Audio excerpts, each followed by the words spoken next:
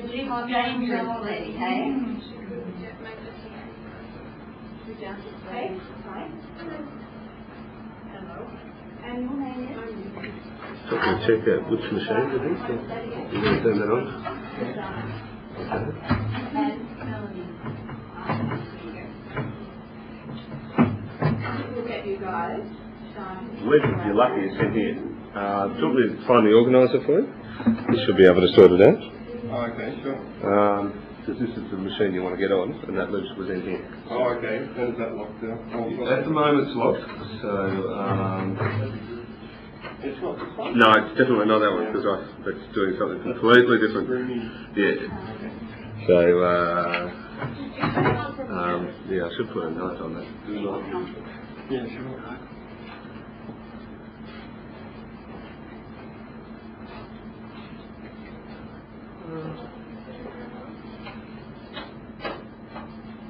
Okay, I could use this laptop.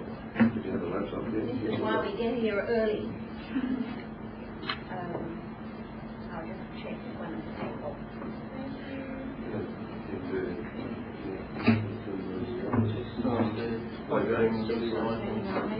Hi, perfect.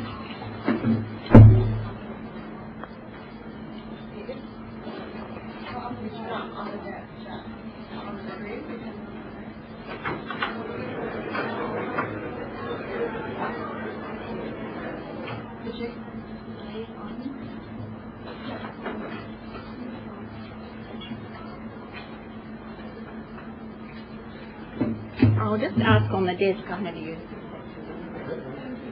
Okay. Hi. Yeah.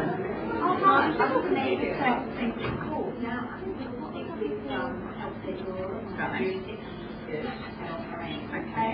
And do you know if the presentation is ready? Do you know if my presentation is here? I'm not sure about that. You put it through? Yes, yeah, I emailed it. I've got them. And you should check if we need it. I just wondered if it was already there. Oh, great. Okay. Let me see if it works.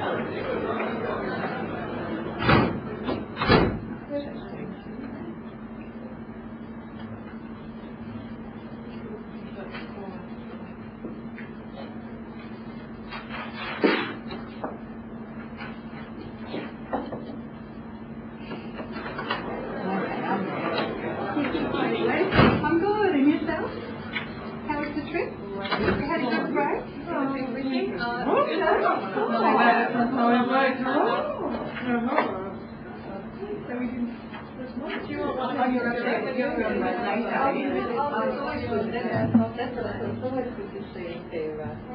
Well, I've brought it in, I brought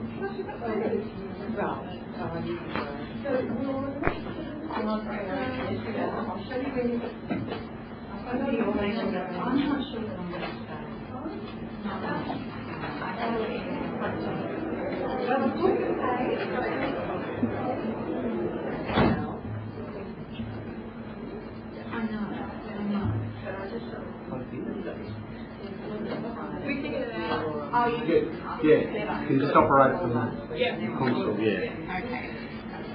How are you going? Good. Michael, will this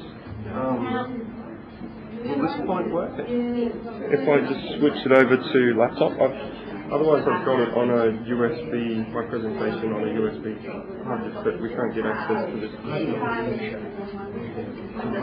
I think ours goes pretty...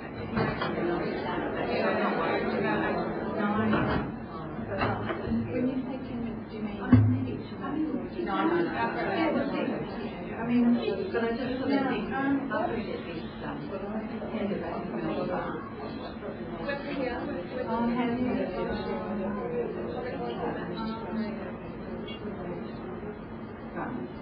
This is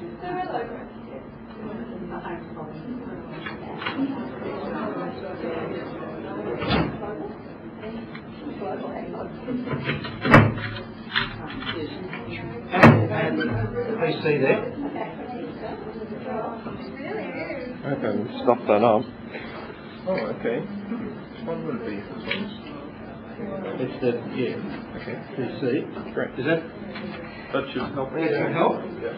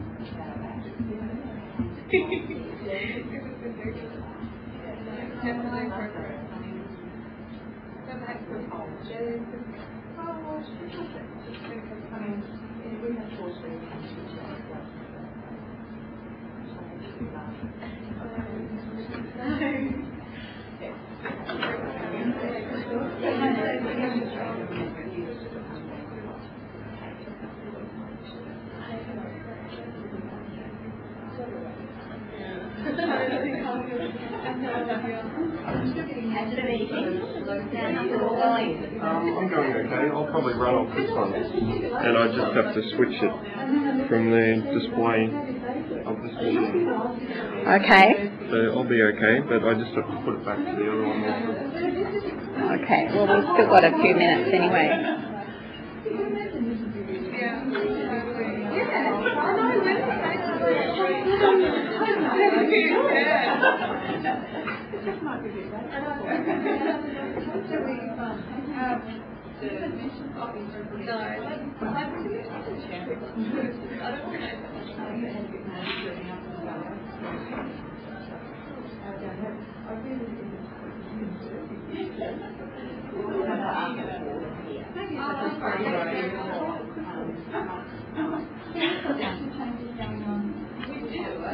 Excellent. Sorted. So what would be said before? The National Office are now the Information Economy Department of Communication, IT, and the other. So how's all that going? Well, I don't know. 2 days. Right. So, yeah, that's good. That took me just in the last week. Yeah, I was coming down. You don't know what's happening. So I really haven't thought. Officially, it was Thursday. So you did station. I think the government changed. I think I'm I say they have to use information. One university, one library, well, that makes sense. And they're the project has gone away. And they've developed their own area like this. It's like in the people do their looking at that one really much. Yeah, I mean, that's that way. For us, that's close on.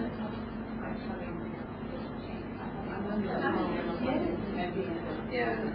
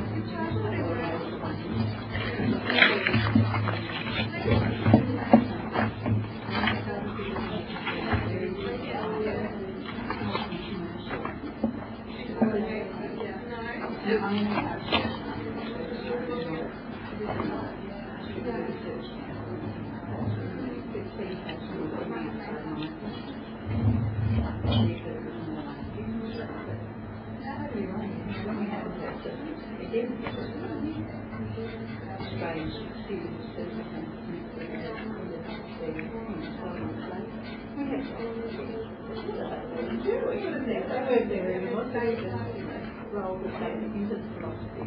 Right. But then we realised that we need something on board. We really needed to share food. What the real challenges were and what the real issues were. Someone we did in a certain way. We couldn't get to the past that. And Damian Lewis, who was Damian Lewis? It was all like, it wasn't really, it was a presentation where, you know, even if it was hard, wasn't it?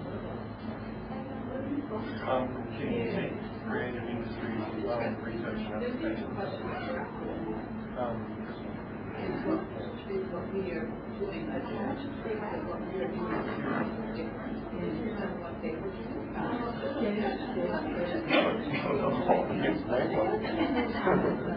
Actually, we could cut that in. Yeah, we could cut that program, or we could download it to So you know, which of those programs you can do that to do.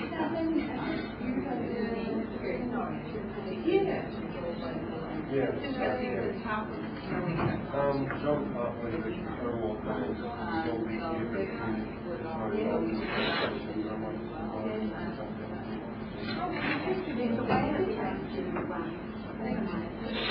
And you alongside No, I'm not.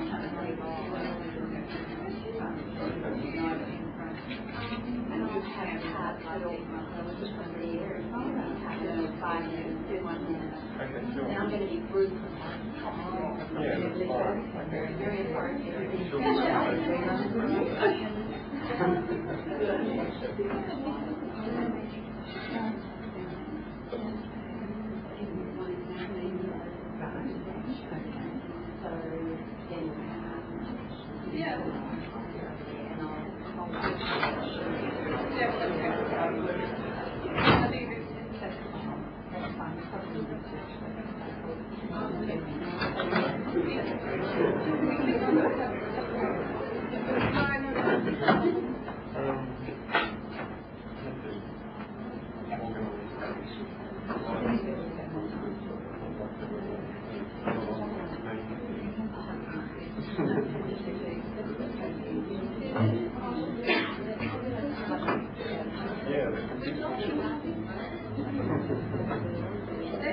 Any questions?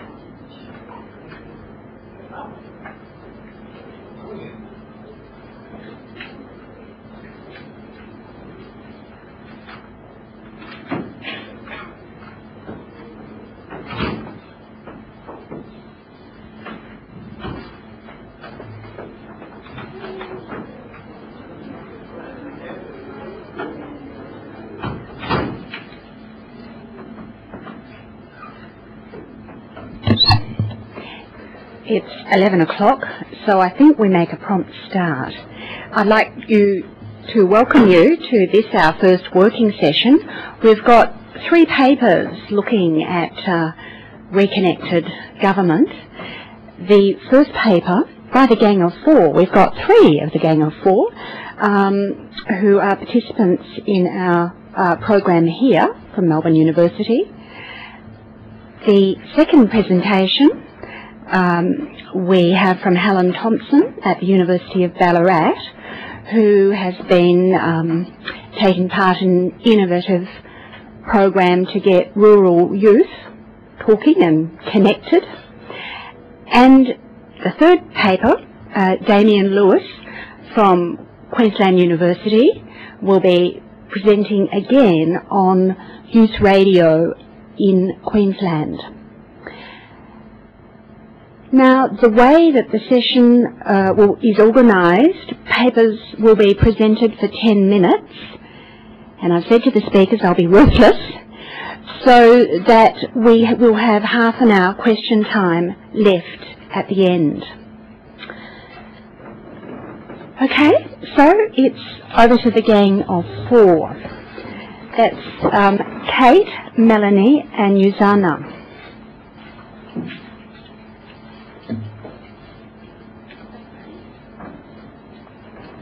Hello. We just wanted to start with a brief explanation of how 3 undergraduates managed to find themselves presenting at a conference amongst what could only be described as intimidating company. This time last year, the 3 of us had absolutely no idea what electronic governance or electronic democracy were. We had no idea who Stephen Coleman was, had never heard of Bowling Together, had no idea who the Minister for ICT was because we didn't really know what ICT stood for. Bless you. However, by the end of the year, we knew all of this and more thanks to an innovative course designed by Dr. Peter Chen called Special Projects Task Force. Special Projects Task Force is a core subject of the Bachelor of Public Policy and Management degree, in which the 3 of us are presently enrolled. The subject's designed to simulate a real policy-making environment. Students form teams for the duration of the semester and are issued with a brief outlining requirements for investigation into a particular political issue.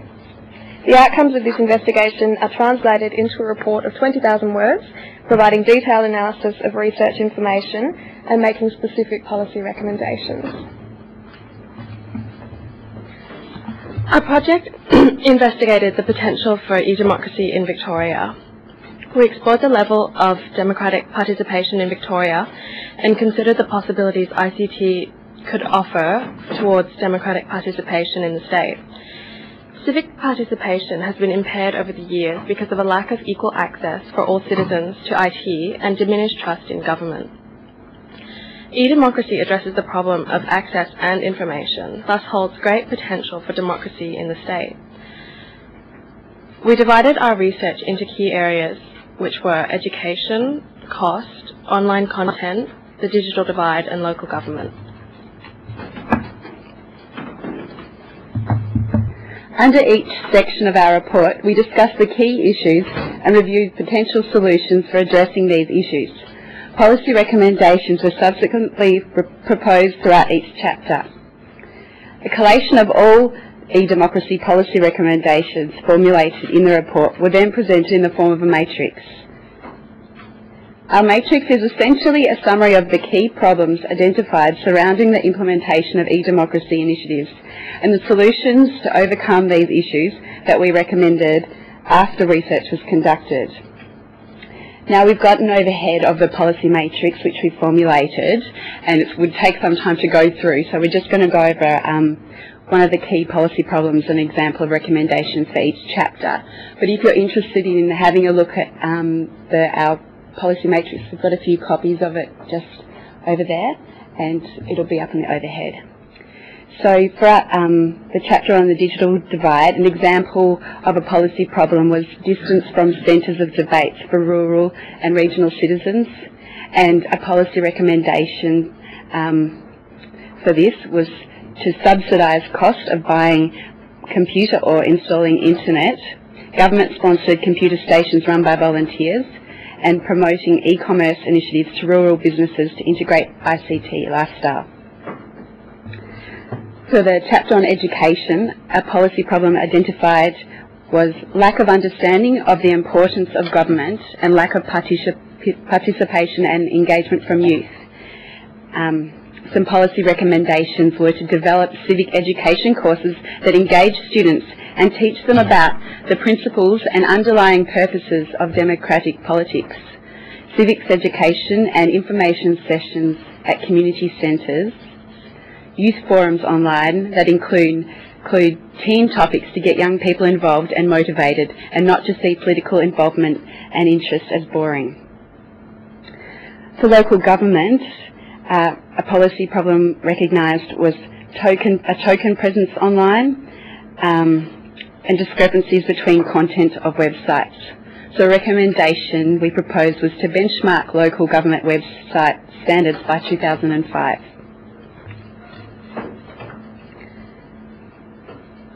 For content, an example of a policy problem was ignorance of political processes, and a recommendation put forward was civics education online, self-tutorials on how government works under the e-government homepage. And for costing, the policy problem identified was keeping pace in an environment of high turnover of ICT innovation while restricted to budget allocations.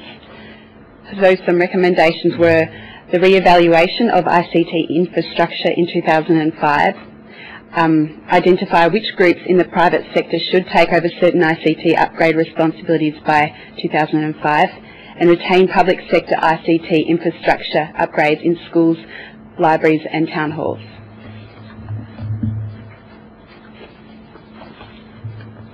Our report was titled A Will and a Way. This represents the twin focus of e-democracy policies, one strand addressing the issue of creating universal ICT access and skills, and the second addressing the need to increase people's political involvement to more than voting once every 4 years. Political apathy is a significant barrier towards democratic participation. This term refers to the feeling by many citizens that policymakers and politicians are not interested in the concerns and opinions of the average citizen. In turn, many feel disinclined to voice their opinions. There is a declining emphasis in civic engagement among youth worldwide. Party enrollment is falling, and more people are voting on American Idol than at the US presidential elections.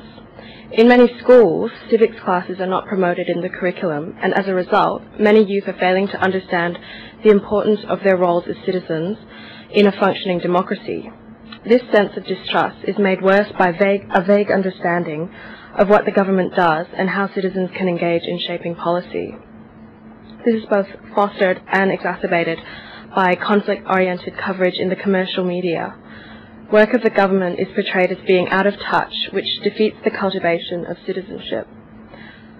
While some of this might be true, it also remains true that government works equally to empower, support, enable, and protect. Fundamentally, government works to solve the complex and unsolvable problems. This complexity is not conveyed to citizens in 2-minute news clips. The brevity of the news cycle fails to adequately inform citizens, only giving a one-sided story. This, in turn, breeds political apathy.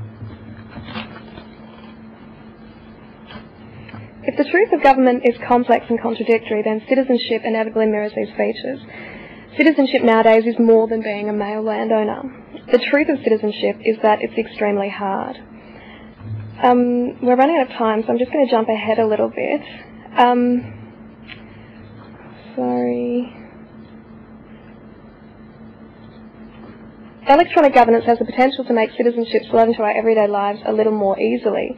It means that those who do have the inclination to contribute to policy development don't have to look too far to do it. Electronic governance reduces the intrusion of citizenship. It simplifies it, minimises it, and allows it to fit neatly into our pockets, providing we let it. The potential of e-governance looks somewhat dim for those who lack the inclination in the first place. This lack of inclination can have many roots and might be harboured by those of whom we least expect it. For example, we three are the poster girls for ideal participation in electronic democracy initiatives.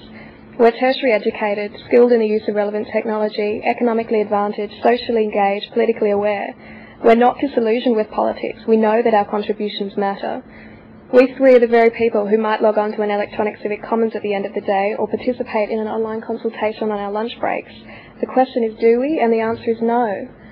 Part of this might have to do with the limited opportunities presently available to do this, but essentially we feel that this lack of participation has another origin altogether.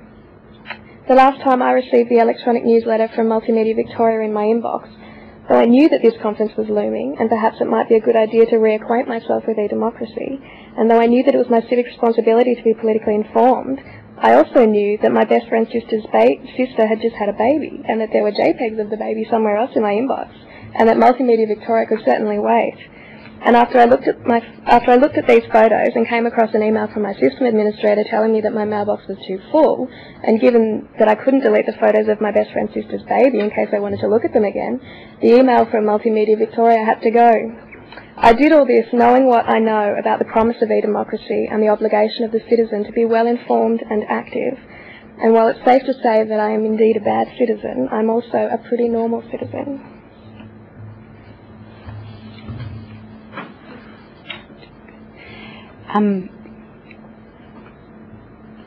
There are those of us who are willfully disengaged, that is, disengaged not by virtue of our scepticism about politics or because we feel that our contribution does not matter, but perhaps because we have 3 essays due in the space of 5 days and contributing to the work of government is far less urgent.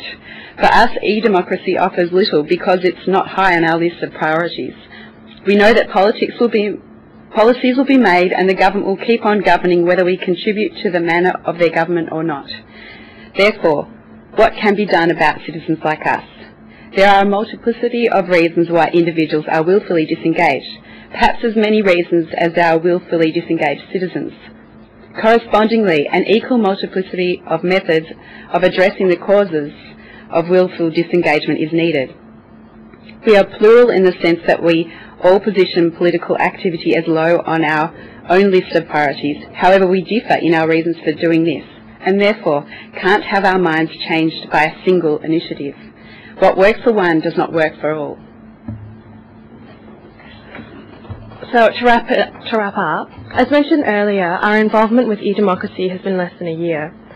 Fundamentally, however, we believe in the promise of e-democracy and e-democracy initiatives. Expanding and strengthening democracy is a valuable endeavour.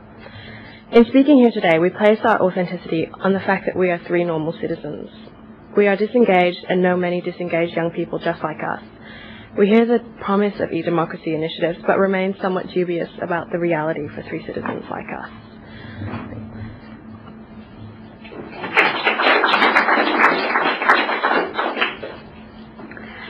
So much for private spaces. Let's move on to public spaces, and let's hear from Helen about rural youth yarning.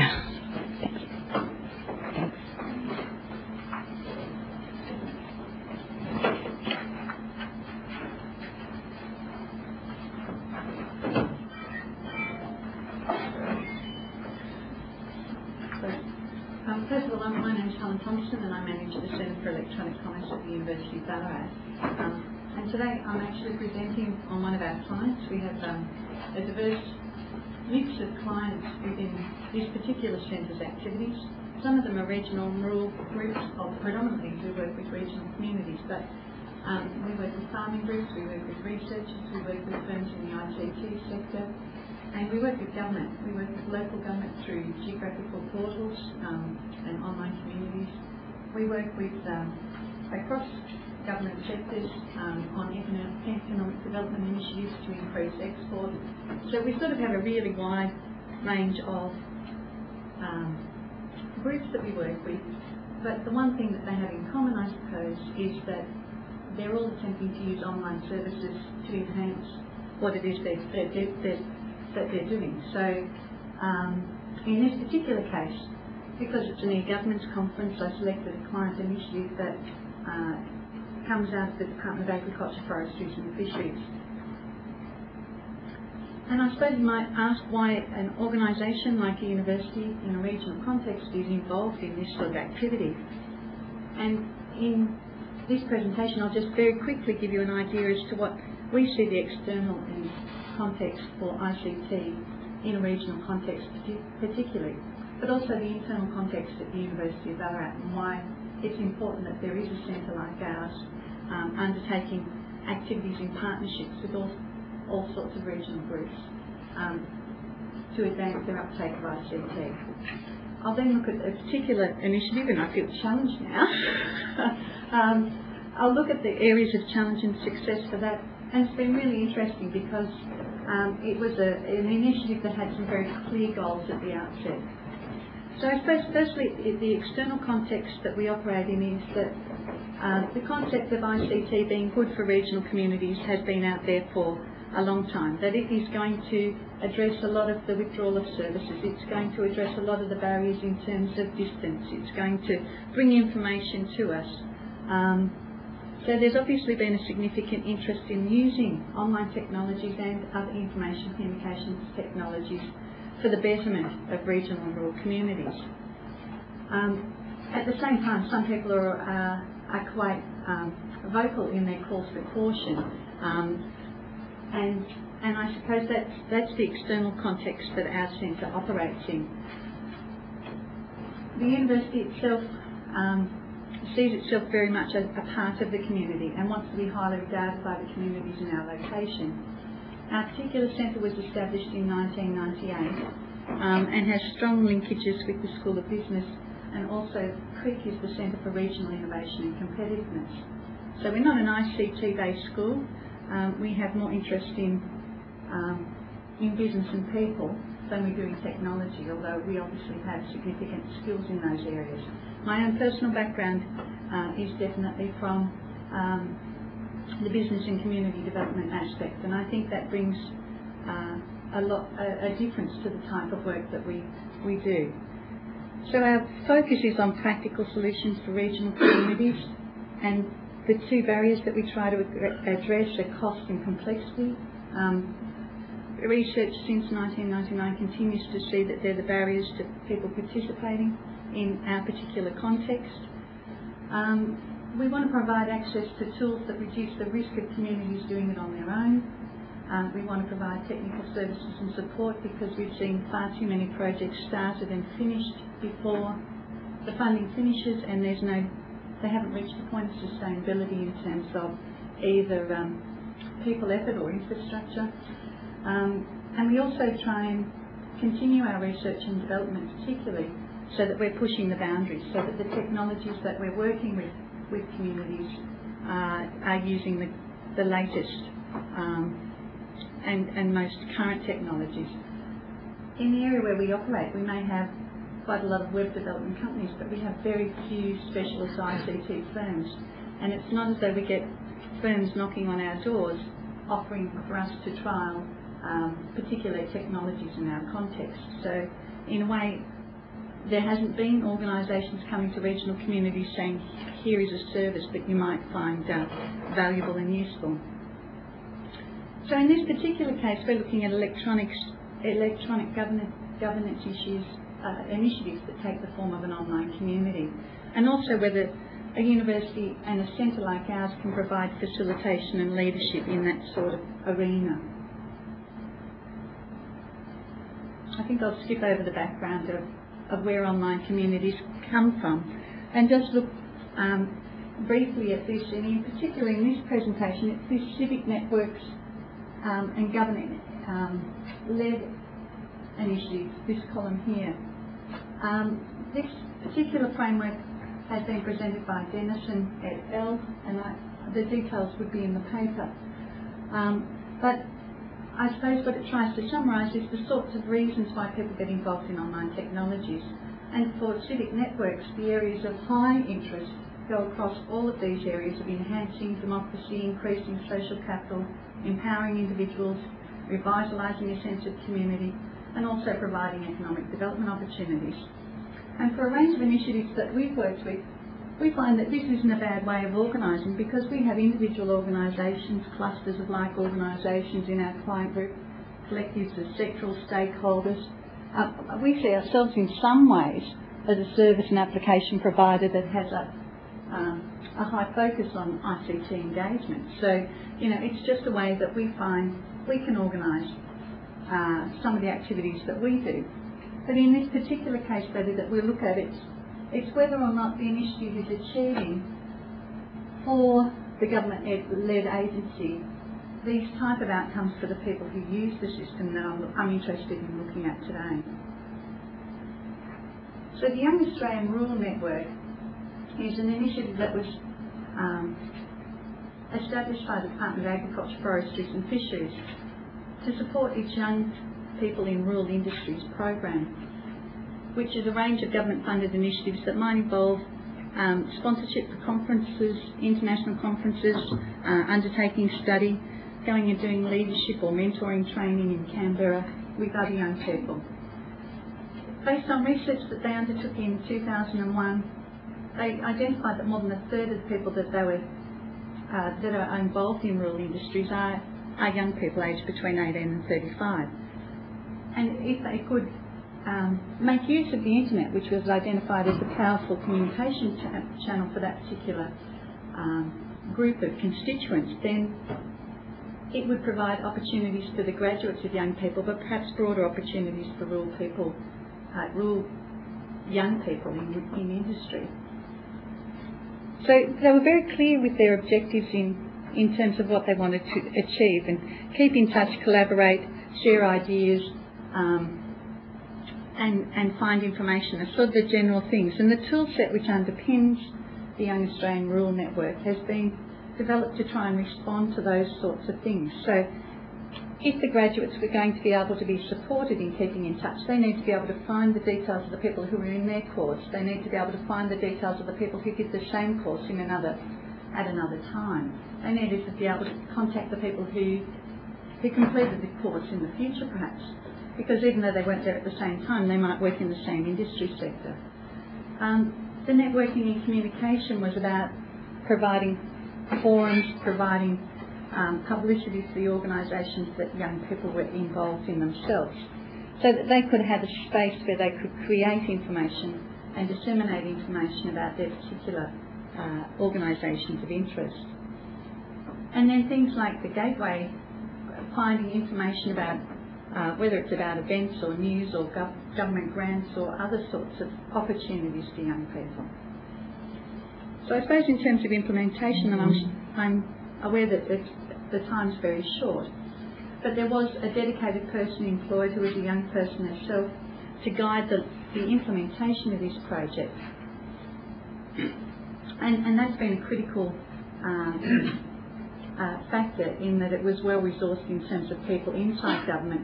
But the other thing that was very important in this initiative was that right from the outset, young people were involved in the development of the project. So it started with a survey of young people who had graduated from various courses, and the invitation to them was to tell outside the Department of Agriculture, Forestries and Fisheries what it is that they thought would be valuable. And that sort of communication has continued from the commencement of the project. And what they now do is they much more closely link this resource in with the face-to-face activities that the department carries out. So when the young people go to Canberra for a course or for other events, they very closely integrate this resource with it, so that when they arrive they receive a postcard that tells them what their login details are to the member area of this site. They've got their access details and actually work on initiatives using the Young Australian Rural Network while they're in Canberra. So they get them using the resource while they're there. In terms of utilisation, the site trends are increasing and exponentially. There's more than 500 hits a day, I think, at the moment. But the interesting thing is not just the visits, as in visits a day, unique visits. The interesting thing is that in the last year there's been more than a 400% utilisation increase, and I think for AFA it's been a realisation that perhaps the service is now beginning to be used by young people to actually collaborate, so that while they and I'm sorry because I feel really pushed for time, but while they in the first place they wanted to achieve all of those aims in terms of enhancing democracy across all young people in rural industry, what they've now realised is that perhaps it's time to focus more specifically on the individuals where they have face-to-face contact with, because that's where the real doing is happening. So that when those people who've actually met have conversations in a discussion room where it's just people who've had a face-to-face interaction and have now gone home to their various parts of Australia. They collaborate in a very different way than those in an open public forum. So there's more information in the paper, but that probably gives you a sense of where this one's coming from anyway. So thank you very much. Thanks, Helen. A very vibrant public space here in rural Victoria with young people. Now let's move to rural Queensland. Damian Lewis. Thanks.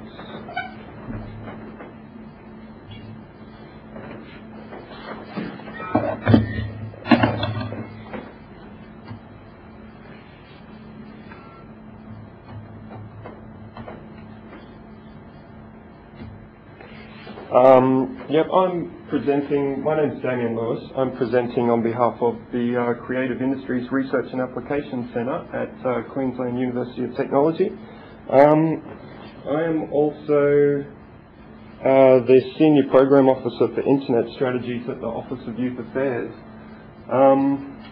And those two institutions are involved in a research project together called the Youth Internet Radio Network. So what I want to do is tell you all about that, and specifically the e-democracy related aspects of it that are to become the subject of my PhD research project. YEARN is the acronym.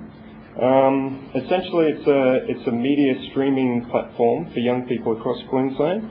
It received an ARC linkage in 2003. Chief investigators are John Hartley, who's here in the audience over here. He'll chip in later when we start discussing. Greg Hearn and my supervisor, Dr. Joe Tacchi.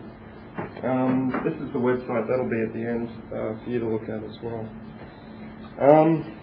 So as a linkage, QUT arranged a number of industry partners, all the players that would make it happen across the breadth of Queensland. Office of Youth Affairs is my employer, and Arts Queensland, Brisbane City Council is significant because that's where a majority of the youth population in Queensland resides. Q Music is a state NGO that specialises in music training, and we've also got a number of local councils on board across Queensland. Basically, the research purpose of YEARN is to provide a platform from which many research perspectives can be investigated, particularly how ICTs are used for interaction, creativity and innovation. My particular focus on that is on the e-democracy related aspects, and particularly youth engagement. I'll hopefully get to talk a bit more detail about that. As a platform, it has a kind of plethora of research aims and a number of researchers working on different aspects of it. This stuff I won't go into in detail, but you can see all that and more on the YEARN website. Same with the practical outcomes. One thing I will talk a bit about is the methodology. It's one that's been devised by CIRAC's researchers, Donald Slater, Greg Hearn and Joe Tacchi, and it's called the Ethnographic Action Research Methodology. They've published a handbook with UNESCO that details what it's all about. Essentially, it uses ethnography to guide the research process and action research to make the change necessary to develop the actual application. Its principles are immersion, which basically sees researchers on the site in local areas. And their job there initially is to initiate some training, and to do that they're using the digital storytelling method, which whose main champion is Daniel Meadows, from BBC Online, is that right, John? Yeah. He came and did some training workshops for us in Queensland recently. Basically, that trains young people to create digital stories, kind of multimedia movies. There are 5-day intensive workshops, and that will kickstart the media creation process for the streaming media website. Okay, so as I said, my main interest is youth engagement. The Office of Youth Affairs in Queensland defines young people as being 12 or 15 to 25, the lower being flexible depending on the application. And the premise that OYA works from is based on the UN Convention on the Rights of the Child, which states that young people have the ability and therefore the right to be involved in the decisions that are made about them as citizens. To that effect, it's been implemented in Queensland as the Queensland Youth Charter, which was endorsed by Cabinet in April 2002. And that's basically a mandate for Queensland government departments to engage young people in the programs and services that are delivered to them in the development of those. Queensland government also has a commitment to community engagement. Mike Hogan is probably talking in this session at the moment, so we've missed it. But he is he's the general manager, I think, of the community engagement division. Community engagement has basically received a lot of attention in the current Labor government in Queensland. And as such, there's an e-democracy unit as well within that division that specialises in broader community engagement online. In terms of what OYA does for youth engagement, there's a range of things, and the e-democracy stuff is only one aspect that's being investigated. The others are State Youth Advisory Council and youth engagement grants, an initiative to get young people on government boards and committees, Cape York Youth Development Strategy, and I think my colleague Kerry Oakes is going to probably go into a bit more detail about that in her session, which I think is tomorrow. Oh, okay, right, this afternoon. Yeah, Generate. See Kerry's talk to find out more about that. That's basically the e-democracy online engagement strategy that we've been running together as a team for about 3 years now. And it's been pretty pioneering in its use of technology. We've been running a thing called Ministers Online for a couple of years, which is a regular online chat room meeting where we actually get ministers into a chat room to talk to groups of young people that are invited to come. We also do a bunch of web discussion forums and policy deliberation type stuff. Skip over that one.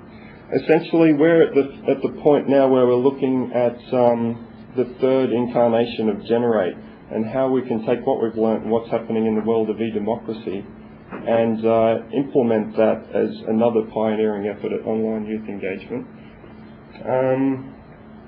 So we've found that young people are cynical towards politicians. They're not interested in being engaged with government. I mean, I think Stephen Coleman made those points pretty clear, especially with the younger cohorts. But research and literature that we've read shows that young people are, however, strongly concerned with social issues. They just don't seem to think that the government is a way that they can make anything happen about them. Further evidence, the UK voter turnout, as Stephen Coleman pointed out, something like 60% of people aged 18 to 25 didn't vote in the 2001 UK election. The UNICEF State of the World's Children report indicates that it thinks the lack of appreciation on behalf of young people for government is one of the greatest challenges facing democracy.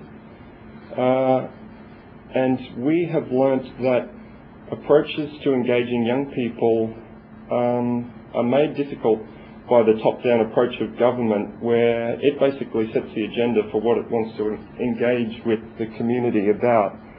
So we are saying that the lack of social ownership of engagement issues is a significant factor, barrier to the take-up of youth engagement in Queensland. Another thing that I've been very interested in lately is the reported tendency of young people towards resistance and rebellion and non-conformity.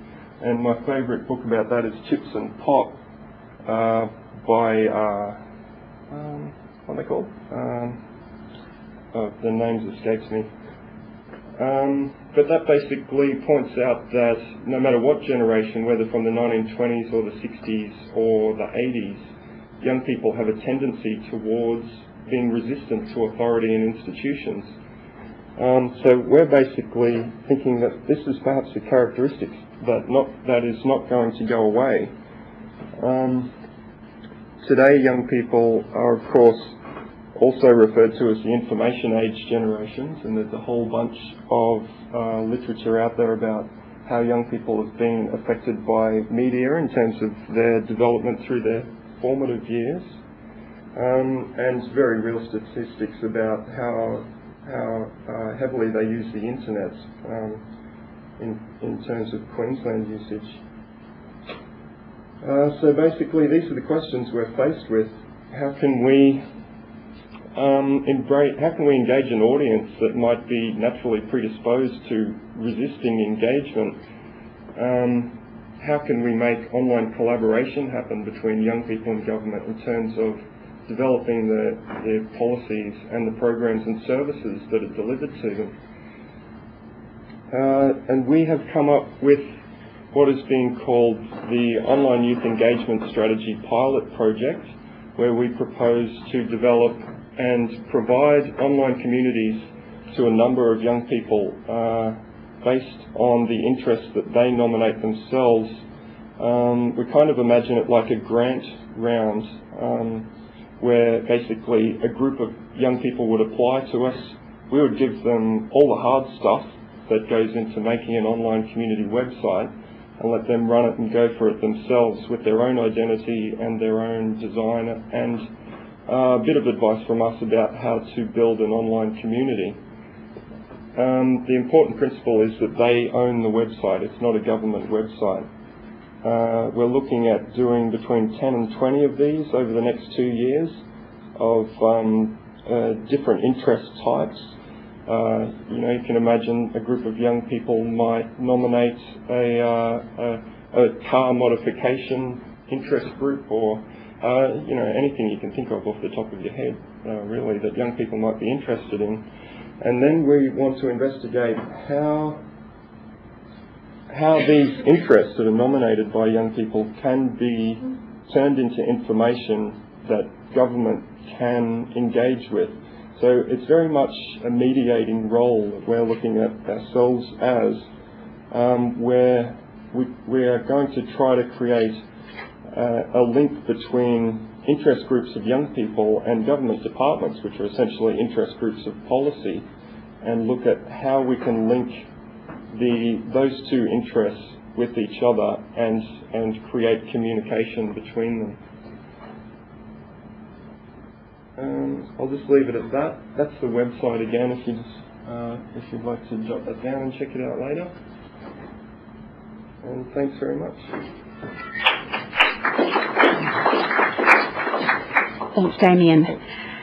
Well, I want to thank each of our speakers for being so disciplined in giving such a short presentation. One of the reasons we wanted to create a public space here, so that you can make comments or ask questions to our speakers.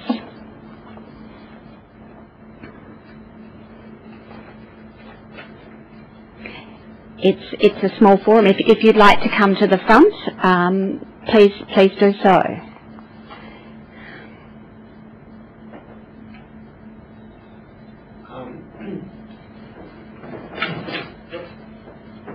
Something that maybe I'd like just to hear a reaction about is the idea that Ford Motor Company in the States had a while back of providing employees of the company with web space and sufficient hardware for them to go out and participate in interest groups, community interest groups, with the hope that, you know, they might create some informal connections with their customer base.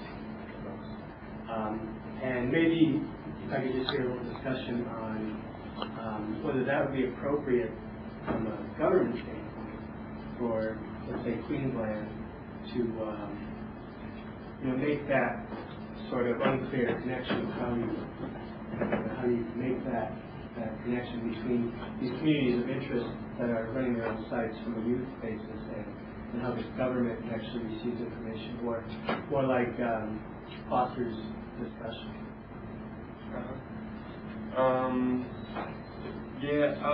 Part of the proposed project that I didn't get to mention is we're planning to develop some communication tools. We're already using a chat room, and we've identified some weaknesses with that as a media for communication and discussion between government and young people. What we're looking at is developing a kind of a real-time chat client that's more geared towards policy deliberation, a more debate-oriented kind of forum. The challenge is, of course, that government its policy development process is extremely conceptually dense, and the young people and the public in general just aren't really interested or don't have the time to get engaged in that kind of heavy-duty discussion and all the work involved to become informed about the business of government. That said, I guess I don't really have an answer to how that might happen, but the point of the research project is to investigate with some action research approaches how that might be developed or how it might be possible. Can I come in on this? Sure. One of the things about that Damian mentioned is that we're actually trying to have some techniques for content creation as well as providing connectivity in the network, so that we're not relying on people and some tutors interested in various technical tools, but using workshops to develop a particular skill to particular storytelling. And that points out a difference that I think came through in the comments made this morning between the kind of policy formation that's very dense and uninteresting, and what's the black kind of clearance policy that the other district council versus what people actually want to do with government, which is to get them to understand who they are and what life means to them. So it's the self-expression part of the communication with government that's becoming quite interesting in our project. And self-expression needs literacies and tools and the ability to create content using digital technology. It's then something that you can put on a website and get the politicians to come and look at it, like they come to us rather than we've got to look at the website and just play or politicians can say to do. So we're quite interested in creating content as part of the interaction process, and we're also open to the possibility that the folks that get on the line and start doing things might not be interested in talking government, so they might be interested in doing public this kind of thing. So there's quite a lot, to find out about how young folk actually do communicate what they want to know, what means when they create content that address chat devices, preferred platforms, so on and so forth. So really we're exploring as much how their choices fall as whether there is a successful communication between the government. As I read it, if I can make a comment from the chair, you're actually building communities as you go along. How are these geographical communities? Do you go out to Lismore, for example, or are these communities of interest? It is true, south of the border, isn't it? St George, for example. Yern in particular is more geographically based. The online communities project that OYA has a particular interest in Yern on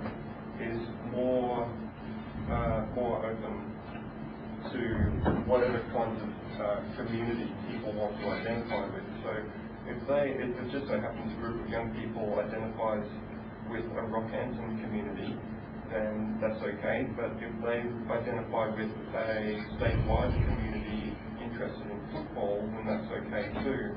And there's a whole bunch of variations in between. You could have a regional motorcycle interest club, and that kind of thing. But we are regional-based partners with our partners. Queensland is the most regionalised state in Australia, by community and school, using in terms of community creation. Regional communities are afraid of using their young people. There's not a clear understanding of how to use regionally-based ICT infrastructures for the benefit of enterprise building. And all of those questions are somewhere evaporated. So, for example, if young folk decided to put together digital content creation in, say, a community radio station, or with some music performance venue, or with some arts training program, if that set of connections proved to be appropriate for a particular regional area, there's no reason why this project should be supported and following how it's done. So it's open-ended, but very much interested in how regions do their thing. This sounds very useful to, it doesn't matter whether they're geographic communities or communities of interest, but we found it very useful to identify communities that are already active, so the communities that already have an identity. And just may want to add the web and tool sets that support them in communicating in a new space. So the smaller the community or the closer it is to people's most specific interests, the great percentage of participation you get in terms of content contributors or site managers or people taking on roles and responsibilities. I mean, if I look at a small town outside of Mount Edgerton that has less than 200 people, there would be nearly 15% of the population as regular content contributors and site managers and publishers. But if I went to the main shire in which that town resides, they would have no more hits on their site or visits to their site. They would have much more information in some ways, but it doesn't have the same ownership. So, it's an interesting one. I think the communities of interest or the smallest communities of location are often much more powerful, but the way that we build the Mount Edgerton is that it's powerful. And that's sort of what you're doing. I think if I get it right, Yearn is going to be an overarching umbrella for a range of initiatives. Whereas we have, in geographical portal terms, we might have this small town of 200, but then you have your shire of 10,000, and then you'll have your 10 shire regions of 150 or 200,000. So it is providing the same infrastructure and content production tools to a range of organisations in a sustainable way. Just on that, I think we're doing the same thing using this community interest and activity, whether it's something like youth arts or doing things like that, we've all got active members. And of course that's very important, we want to do it. But we're also interested, and we're not quite sure how this is going to work out, in people who don't participate, in relation to what Steve was saying. So how do you get people to hang back? People might have lots of talent and artists. Good. Absolutely. Now we've got the antithesis here. We've got the thesis. What I want to ask for this gang of three, would you relate to a project like Yearn? Now that is regionally based. You're metropolitan here, but I'd like to get your response. If there was something like this that operated here in metropolitan Melbourne, would you engage with that? Well, personally, or as a group, I think, personally, it would depend on whether the issue being talked about was relevant to me particularly, and I think, as we were saying in our presentation, the priorities that you have in life determines often engagement. So it would come down to what was happening that week for me. think also something that it's sort of one feels inspired to participate if one feels like they can make a contribution. So if I know about a particular issue and that's been shown in discussion, then I'm much more likely to be involved, to contribute to that than I am something that I might not know so much about just because, you don't want to feel like an idiot and you know what you're talking about.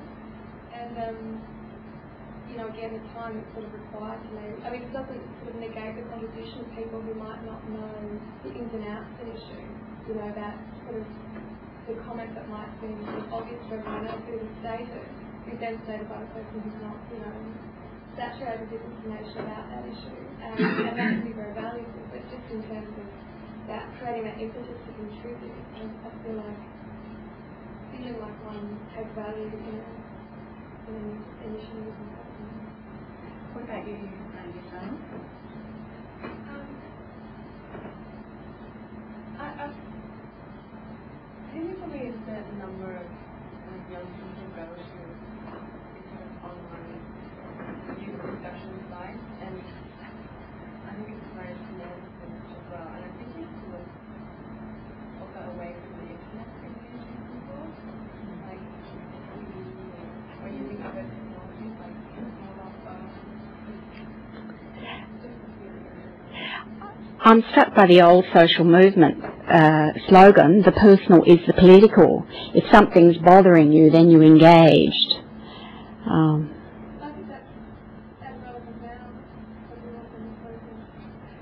Maybe you could see a place for HEX fees, something of a private ill and a public issue, something to think about. I think one of the key things that might draw people in is the chance to participate in content creation in a form that is understandable and manageable and through which they feel they might learn a lot and succeed at. And I say that because I just did the digital storytelling workshop, and it's a really incredible experience of self-expression and done in a way that's not intimidating whatsoever. Acme in Melbourne also does it. People their visit. So although the kind of the attraction of the social movement issues, which does attract young people, kind of activist realm, there's also that far more personal desire to be creative and to express yourself. So you have those, and the digital storytelling isn't necessarily about social issues at all. It's about your own life and your own world and your own understanding of things, which other people then might read interesting kind of community issues into. So I think there's kind of this twin aims going on there that young people may find interesting. I think the last point made over there about using everything else is incredibly important. As you can build on about, but you also have to build technology not becoming involved, and there's not computing elsewhere. So I actually think it's exploring is part of that. You can't make assumptions about anything else will sell. And secondly, young people are interested in particular issues that we're discussing in particular technologies. It's not about projects, and that's why I think graphic research is policy. To find out what can you do. Why you're interested in this and not that. So that's, all those things are questions for us rather than I've got a question over here. Yeah, I've just got a query, and probably to Damian. I'm looking at this, and I've been involved with community projects over quite a few years. I've got a concern that you're destroying the very basis of the benefit that we're trying to get the use of. You pointed out that it should be from the bottom up, not from the top down. And yet you, in your very project, have an agenda to create links between the government and the community. And I think the professor this morning in the opening address pointed out that it's up to the government to go to the people, not for the government to create links that it can easily link with. The people are there, and it's their tool. And I think we have to be very aware that people need assistance to use the technology sometimes, But once they use it, they all just disappear off in their own direction. But so long as they have the skill to use it, I think we just have to create forums where they can communicate with us, or we can communicate with them. And it's never easy for government to communicate. Yeah, I do agree with that. I also think that a significant barrier to youth engagement is just simply civic education, an understanding of what government is and what it does and what business it actually takes care of, how it's relevant to people's lives. And that's I guess why this has to take that approach, because we need people in a forum where they can be accepting that of information about what government is doing for them. I mean, otherwise we'd just be defeated and we'd go, well, let's just get rid of government and think of something else kind of thing. Can I? I think that intervention is well known. We're aware of the fact there's two things going on. One is government involvement, and government seeks to justify why it likes it. It kind of has to, there's not much choice about that. And the second is we're a university, so we have we share quite frankly out in the world as well, and so we just have to be aware of that, and it's not pure by any means. And I don't think that what we're trying to do is to kind of push a line which is successful and followed from people adopting a certain kind of practice or knowing a certain kind of knowledge or something like that. We're actually trying to work out what are the dynamics and stumbling blocks and the kind of issues that we use social project money for better. Give us some tools and we're better off and do what we like. Actually might be enough for you to serve. Be helpful for us to know. Well, just butting in if I can. As a recent politician, I've actually come to find that if you post your email address on the web, people will do the technology, do volunteer. And you do get it. Yeah, they do. So it does work. Thanks. I think that's part of the involvement, like why the office is such important to be involved in all of this and explore all of this. It's also partly because we accept we do have an agenda, government has an agenda, communities has an agenda, but so do young people. And part of our involvement is actually trying to work out the way that we can actually say to government, you mustn't forget that young people have an agenda too. And part of engagement is actually about both parties with an equality coming together. So like generating, like the process we've gone through, we've gone through identifying that generating is actually very government centric as it is at the moment. And for us, that's been where we've come from, that's what it is. We sort of like it, but we don't like it because of that. How do we get it more young people centric? What can we do so that we can go back to government and go, hey, don't forget. So things like the involvement, things like what we've learned from doing all these sorts of projects, we've got others that interact with them as well. It's like, don't forget when the government gives a funding agreement to an organisation, there are young people, and I've been through this experience too. We had a group of young people who wanted to throw money at them, have some money. And they came back to us and said, well, okay, we have now read all 12 pages of your funding agreement clause by clause, sentence by sentence. We don't agree with you, clause 3, dot point 2, what are you going to do about it? And like that was something that we've been able to go back to other people and say, don't forget, just because they're young people, doesn't mean they're not going to do this. You have to be prepared to negotiate with them. They're just not going to take your money just because you want to give it to them. They're actually going to do this. And I've had people that have said, like bureaucrats go, but we've never had an organisation do that before. Yeah, but you can't discount it. If you are genuine about what you want to do, these are the things that young people will do, or may do, or may not do. But don't forget that, don't discount it. So that's, I think, part of our involvement in the project as well, is we can learn a lot too, that we can pass on to the rest of the government. I'd like to ask a question here which seems to flow on, and that is about the chat room, because that is one site where you can actually get direct representation. And I'm interested in asking Damian about your experience with that. I know you said that there are a few problems, so tell us about it. Yeah, sure. Chat rooms are inherently really fun. Young people that use the internet love them. But the problem with it is that it's kind of anarchic, and it's kind of, there's this very more of the jungle thing happening in a chat room where the person with the loudest voice or the fastest type or the biggest words can dominate the discussion. And it's difficult when you've got a situation where you have a minister who is there to hear and listen and engage and converse with a group of people, and that group of people is just kind of getting off on the medium of the thing, and it's not very geared around having a productive discussion, basically. It's been extremely interesting in a number of other ways.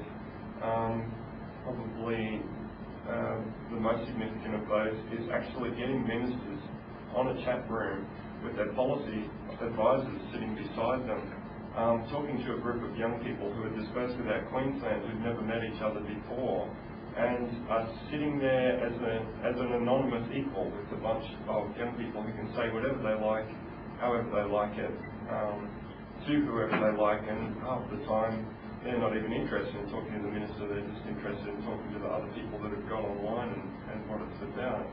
Kerry might have a few comments about that too. She actually moderates them. Brave woman. It's an interesting exercise in itself.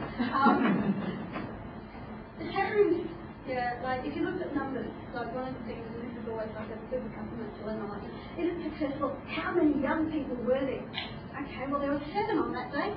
Oh, that's not very many, is it? Well, you know, when you think about it, 10 is a hard to manage number on a chat room that's going to be productive. So in fact having 7, and what we know about young people is just because you're 7 typing doesn't necessarily mean there were only 7 involved somewhere in the process. So you can't just take numbers. And then what do I say about the success of the chat where we had the Commissioner for Children and Young People and 2 young people?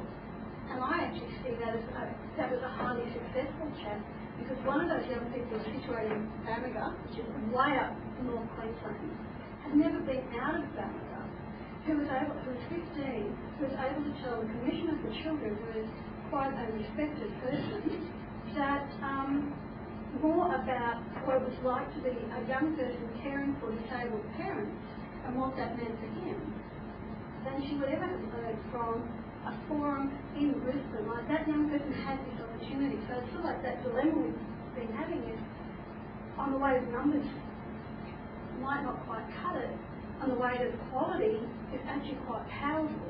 And the fact that we do archive and we actually have them up there. It's also very confronting for ministers and the policy advisors, isn't it?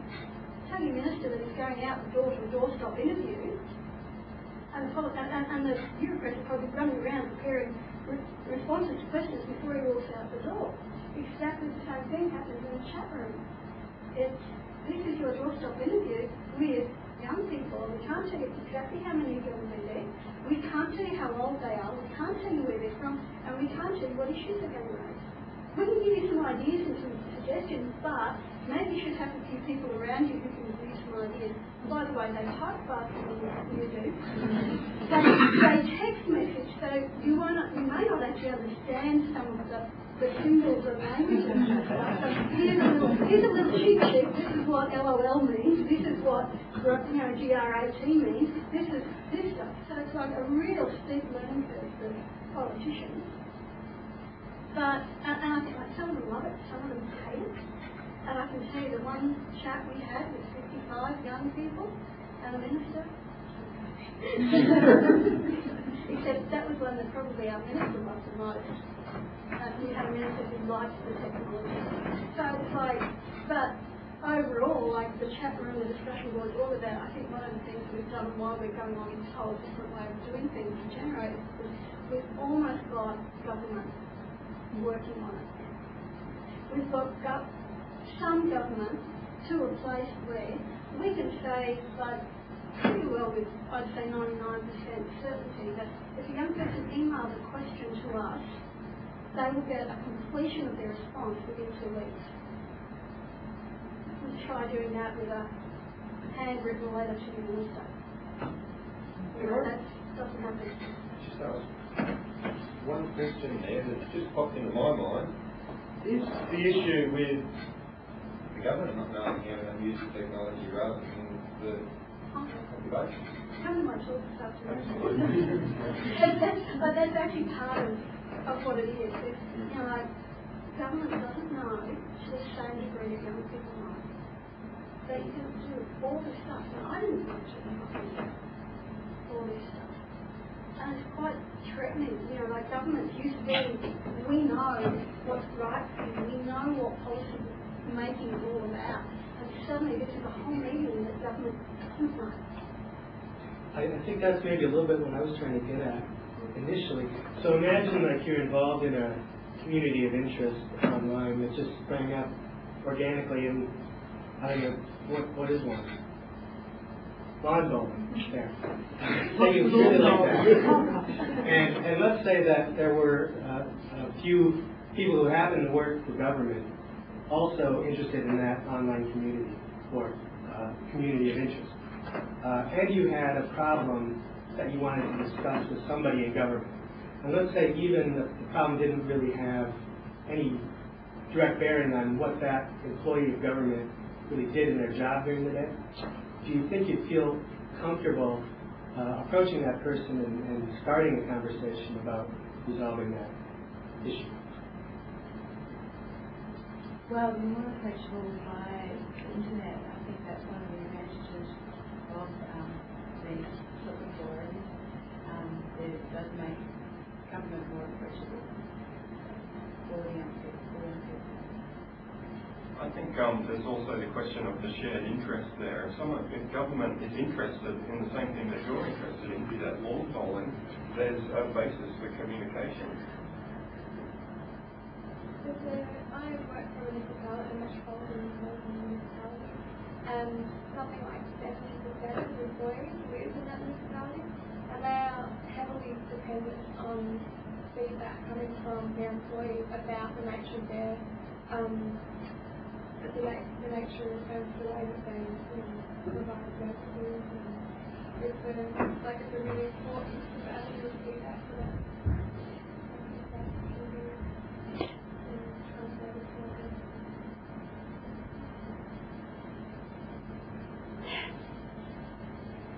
Was there a comment up the back that you wanted to make? Yeah, I think it's a really exciting project that we're doing this year, and I really like that it's starting with very broad notions of user engagement process off with it. But I think coming back to that government question is part of the project going to be able to measure or to chart the change in government processes themselves, in how government reacts or responds to young people and the issues that they choose to engage with. That's where the project will end up going, is changing the nature of government itself. That's a really good question, and it's probably a super key set of answers to it. So, and then how do you measure that as well? How do you measure it is another question. There is a distinction between there's more than one purpose in it.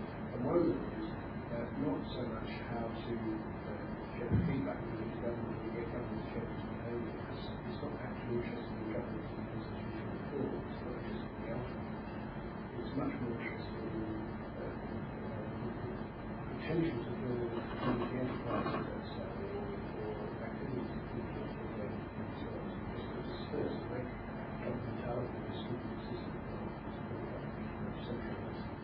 Allow the university side of things to do the project creation and possibility of but on the other hand, our partners are deeply interested in the government side. So there's in fact a sort of slight tension, possibly quite profound tension between those places that make this interesting project. Yeah, you don't want to end up saying government as a static entity when you're there. When the open house.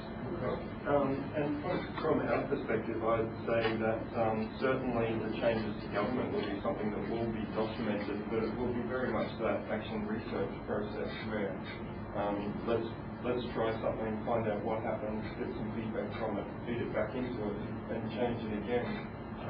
Kerry is her and I are very much the team that work on the online youth engagement stuff in Queensland government. And she very much focuses on that internal aspect of things, and I look more at the external aspect of things, and that's kind of working well for us as a partnership. I suppose one of the things, like Yearn has actually also, I also have an interest in terms of another project that I'm doing, which is the Generate project. There's also another project about connections, which is that exploring engagement with young people. Just from all of what the officers have said, one is about that how it all impacts on government and what government does and how government does it. And it's like we constantly get asked, not only from young people but from members of government, well, because you've done that, what's changed? We actually spend quite a lot of time trying to identify what it is that has changed, and hopefully for the better. Or maybe there's for this particular point in time and maybe we have control months. It's more of a lab-based project than Sure. So maybe we'll measure. Well, I'm measuring in very broad sense, not necessarily quantitative, necessarily, the action research is but it's a real issue because government sites are working with it. Sure. Rather than some other I actually think gathering is something that's But there are, I'm interested in the project itself, but there must be some sort of measurement of success of the project as well, and that seems to be setting up the communities and leading on to some sort of economic benefit. Is that potentially? Yeah. One measure of success is if you get decent photography out of some evidence about what we can actually do. One bit is still they create the content which are very interesting. One bit I forgot what was the final round, which is it possible to stimulate the growth of enterprises that are self-sustaining and large-scale project? So I guess for most of us, success will be does it carry on we withdraw just after this. Does it carry on? That would be interesting. But it wouldn't be a measurement in the sense of in these because it's individual stuff, it's much easier to measure impact at an individual level. Like if I learned something by participating in that workshop, you can measure that. But when you get to the community, this sort of community level, it gets harder and harder and harder to measure what this did to the rural shire or what this did to the cooperative as a whole. But if you get close to the centre, there's lots and lots and lots of ways you can measure impact. But the broader you get, it gets fuzzy. I'd like to ask a question of Helen about the second phase of the project that she's been involved in, because really it started out as a government initiative and just at this stage getting to bring in agenda set from particular groups. Can you tell us a bit more about that?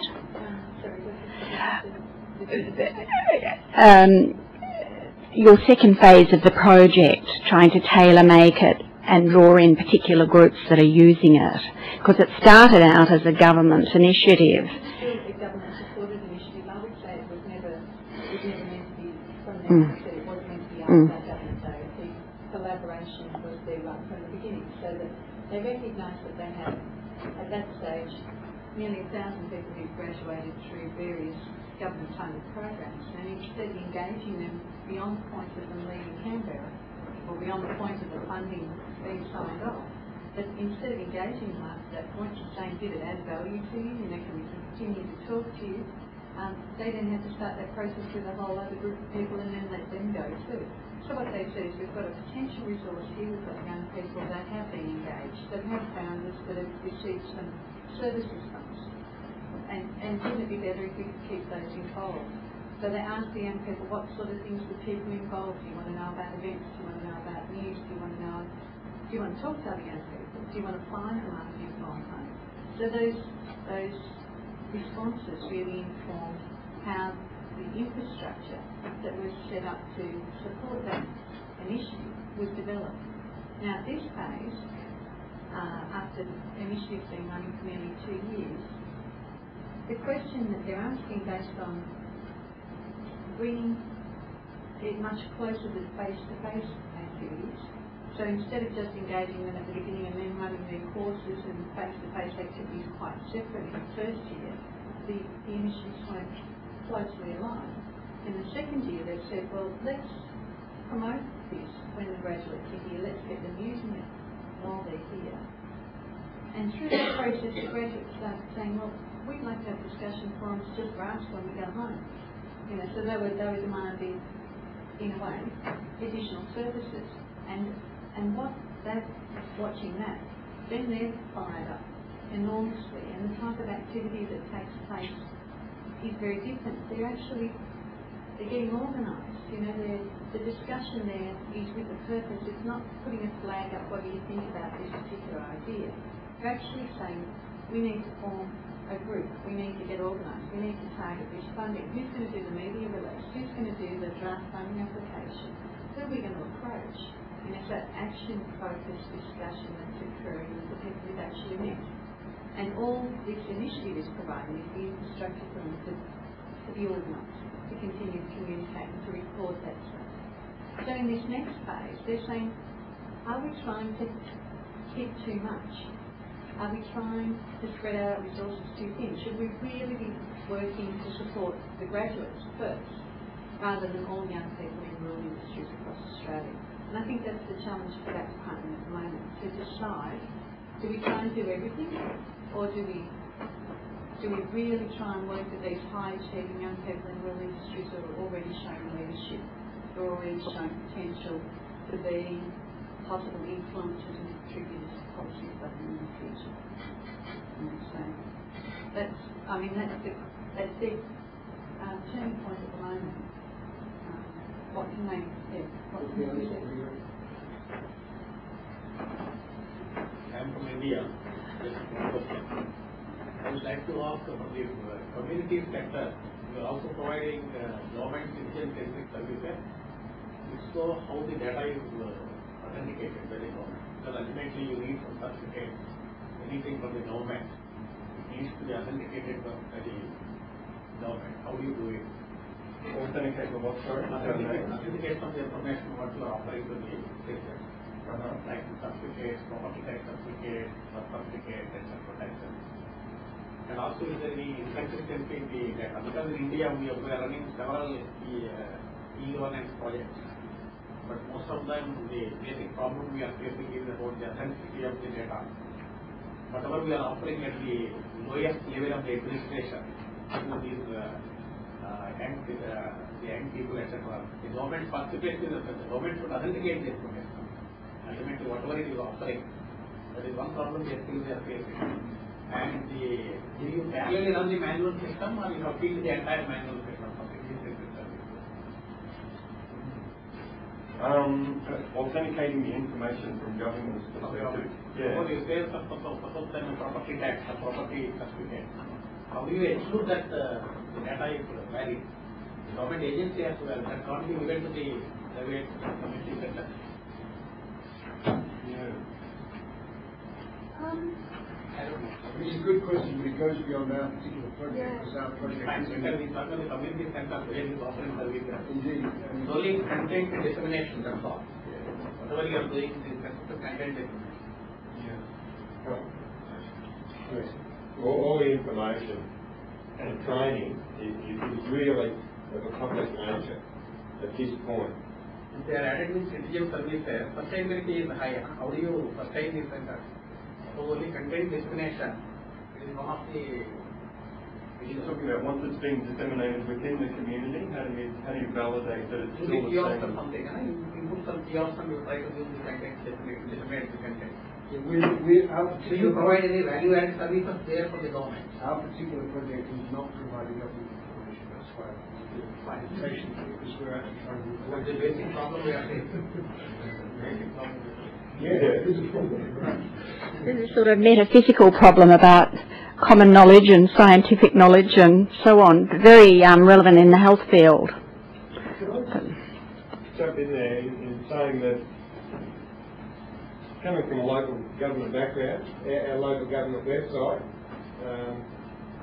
we basically provide all our information openly on the internet, but anything which requires payment will require the customer to actually come into our premises to do business, because at this stage we still cannot do cleaning certificates, anything requiring certification we can't do online.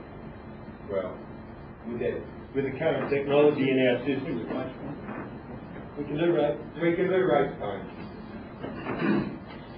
Very important. That's that's a bit of an issue of trust, and I think trust runs through as a theme to just about everything. And we're talking about whether we're trusting the information that's out there, whether the people are trusting the interaction. And I guess I have a question about when we start getting into putting up the digital storyboards and storylines and all of that. I think one of the girls over here mentioned the idea of putting yourself out there is very difficult to do, and that's been my experience in working with people, that putting something online that's going to stay there and people are going to come and look at. That issue of trust kind of comes into that, as to how that information is going to be viewed, what's going to be done with it, and often boundaries are put around these various communities in order to try and build that trust. And I kind of hear that coming through with the group of graduates, but I wonder about it in terms of how that's going to operate in your project. Well, that's very much the issue, the question of trust. We've kind of identified that an important thing is to first get groups talking amongst themselves and establishing their own identities in their own communities, and very much making themselves trusting of each other and the people that share their interests. And then looking at how we can have a relationship with those communities that isn't restricted to their activity and what they're doing, that can actually build that trust between that community's interests and the government's interests.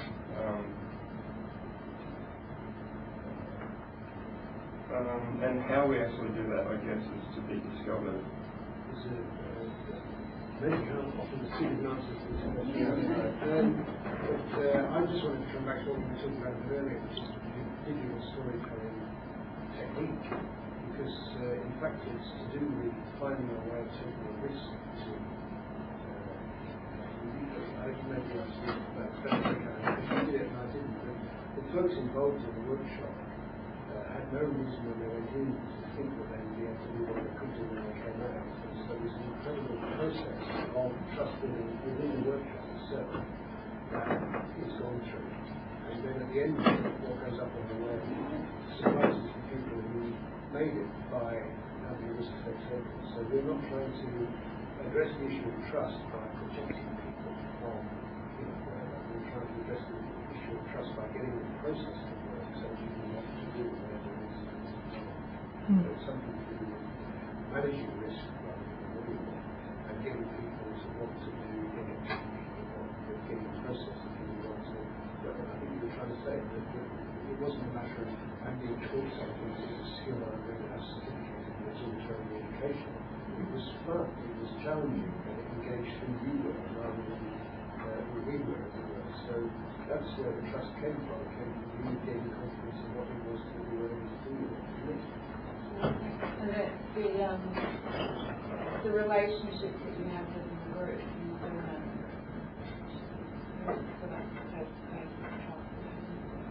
Indeed, because that's, I'm working very much earlier about people's own about the internet.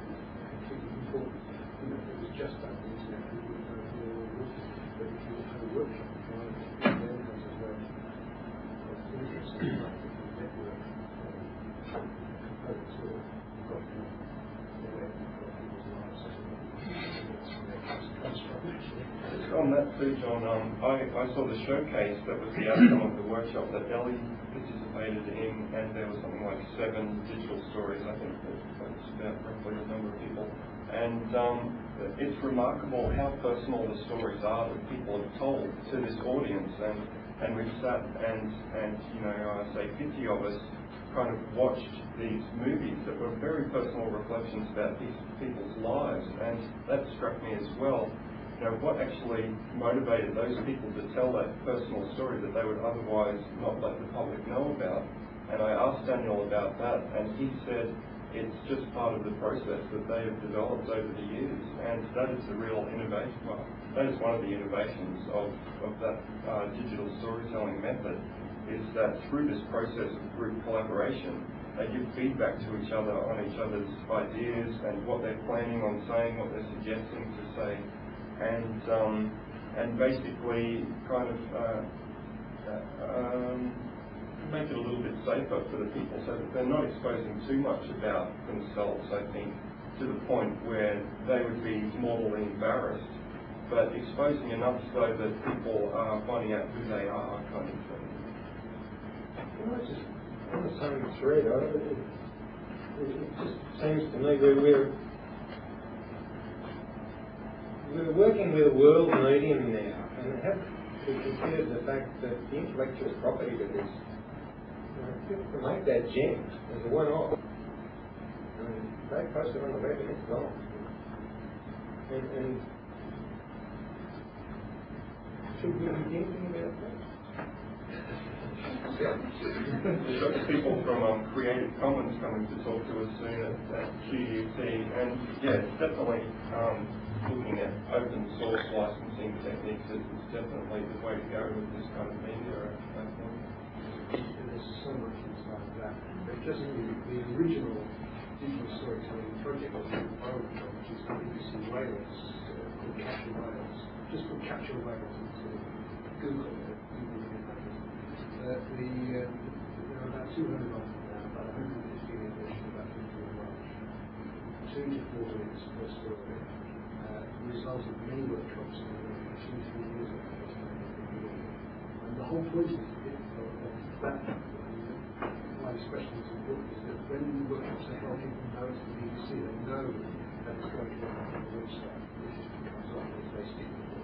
So in a sense, there's a kind of agreement that that's what you let yourself in for, and in fact, you can do the way about doing it.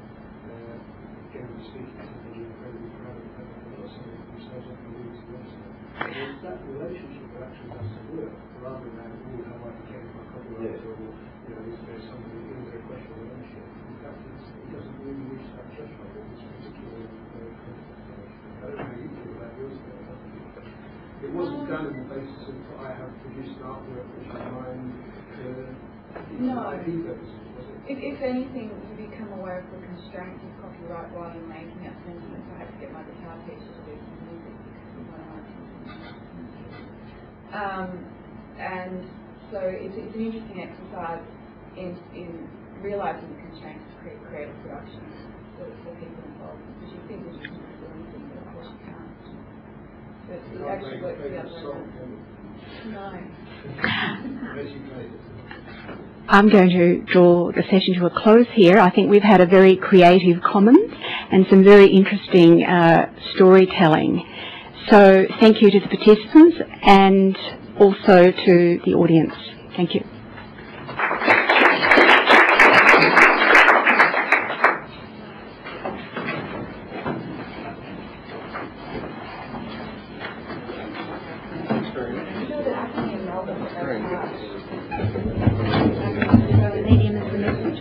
Yeah, totally.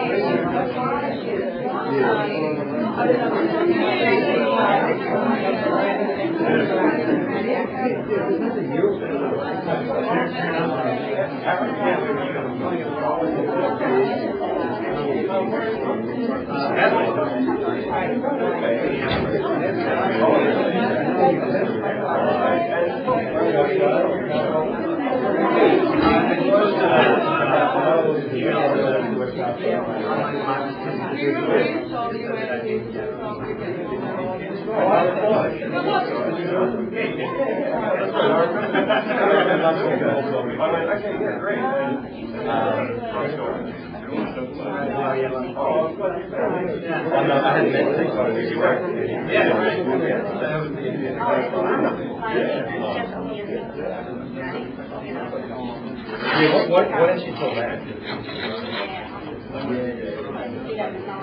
Yeah.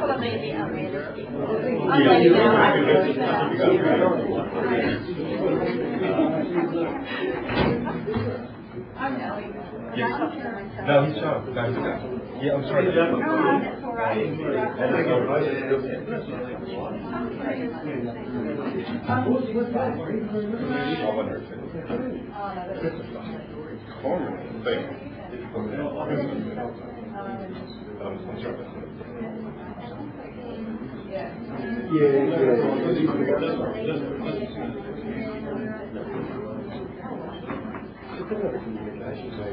Just be broad. Well, it's easier to tell, finally you can do.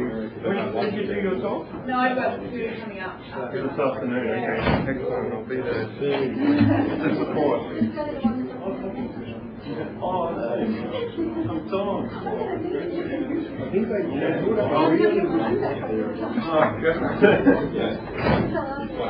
Oh, really? I was so worried about it. But, yeah. Set up on the whole the community will have. Yeah. The next issue, I agree with that. Cool. Well, we've got to make sure, Florence puts some science around the kick in either near the right, we could like maybe a wiring wheel that's really on the screen. Yeah, the limitations government has. Yeah, and so there was, the camera's been there, it's got a podium shot. It doesn't matter if people aren't at the podium, but they need to be on that one or on the radio mic. We don't get on the screen. It's not an issue, but just in future, keep it close.